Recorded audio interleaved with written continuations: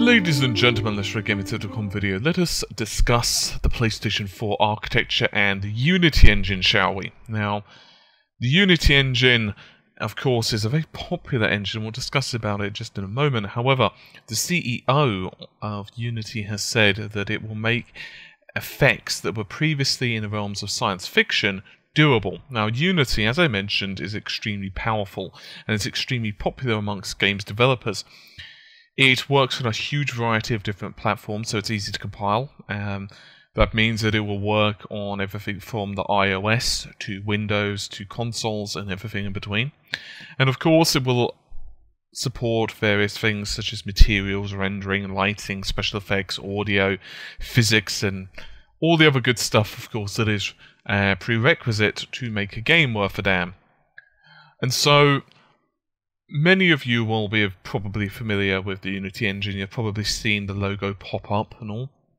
So, first things first. They were asked, David Helgason, that's Helgason, he's the CEO of Unity, and he was asked, well, what do you think of basically of the PlayStation 4 and the unified architecture? He said, and I quote, "Absolutely, this architecture simplifies development and makes techniques that were previously in the realm of science fiction doable. We intend to make this extremely powerful, extremely easy to use like everything else we do."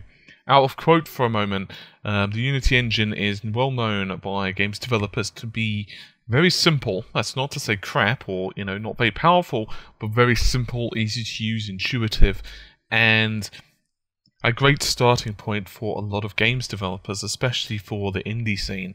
Anyway, he added on to this, Unity is a facilitator.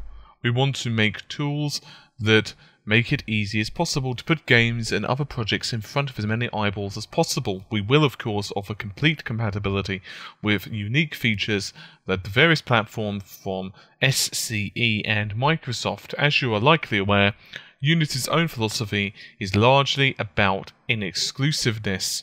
We're doing what we can to get professional, powerful tools in the hands of as many developers as possible. We want every developer, whether they are a large publisher, funded studios, or one-man teams, to have the same chances of success. SCE, and more recently Microsoft, have been moving towards a position of being much more open to smaller developers putting games on their systems, and we're very happy to see that shift. It's something that we think is good for the industry as a whole, and for gamers themselves. End quote. Unfortunately, did not offer any further insight, onto either the PlayStation 4 or the Xbox One, which is a bit of a shame. Obviously, Unity engine is going to be released on both systems, so it's not exactly huge amounts of information. I'm kind of curious on his ideas behind, or his thoughts on the ESRAM side of things. Obviously, from the way it's sounding, and obviously this is just my 2 cents, and it is certainly not meaning to put words into the man's mouth, but it does sound as though he personally believes that the unified architecture and 8 GB of RAM, GDDR5, is possibly going to be a bit easier to develop for. However, he didn't state anything about the Xbox, so I'm just surmising based on his comments. So obviously, he could well add, amend, or completely change his mind in a couple of weeks' time and say the Xbox One is significantly easier to develop for. Anyway, I think that's just about it. This has been a fairly short video for me, but hopefully you've enjoyed it anyway. I'll see you soon. Take care. Bye for now. Now, of course, they're also going to be putting some work onto the clouds, especially when it comes to AI, and helping them, and I quote, build a bigger world with more physics, lots of AI, and potentially a lot more than that.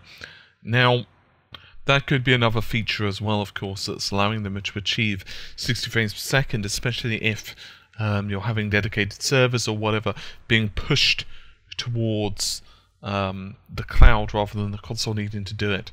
Regardless, it does look a very impressive game.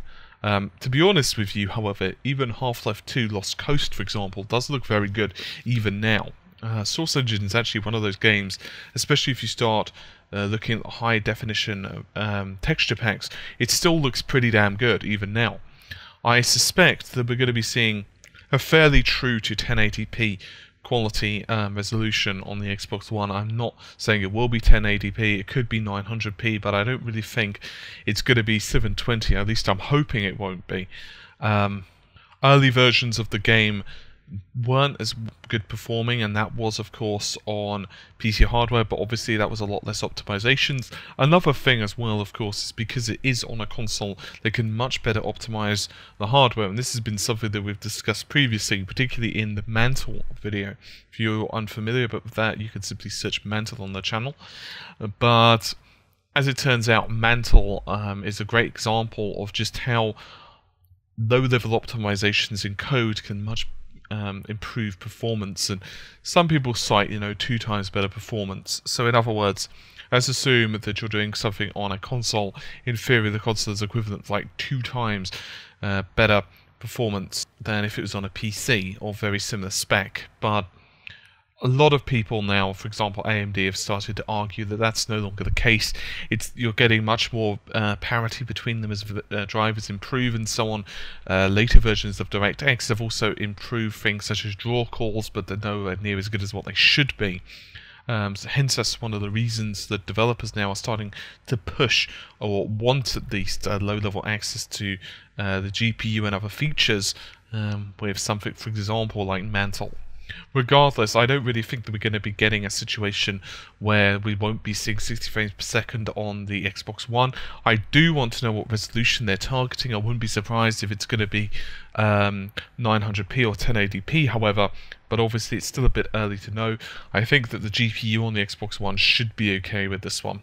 Anyway, I just wanted to kind of clear this up because a few people have been mentioning it to me, so just wanted to put it out there. Hopefully you've enjoyed the video. I'll see you soon. Take care. Bye for now.